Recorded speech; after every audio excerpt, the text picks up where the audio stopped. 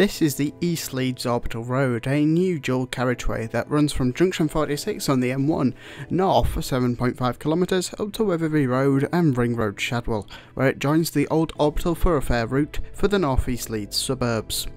The scheme has been in and out of development for several decades, but in 2018 finally got both the needed funding and permission to get started.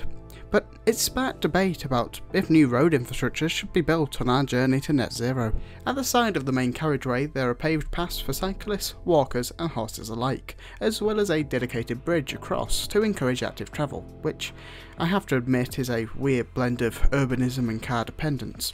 The work progressed in phases, beginning in 2018 with junction upgrades, then local consultation to hash out designs for the dual carriageway, and finally construction.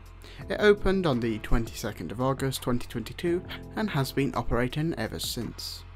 But why was a new road needed? Well, to put it simply, houses. The main justification for the road is the East Leeds extension, which will see the creation of up to 5,000 houses in Leeds. It was argued that such a drastic increase in the housing stock that a new arterial road would be necessary. 15% of the new builds are earmarked to go towards the affordable housing stock. Also, a note to editors, what does this say? Up to 5,000 new homes, not 5,000, up to 5,000. Anyways, that's the East Leeds Orbital Road.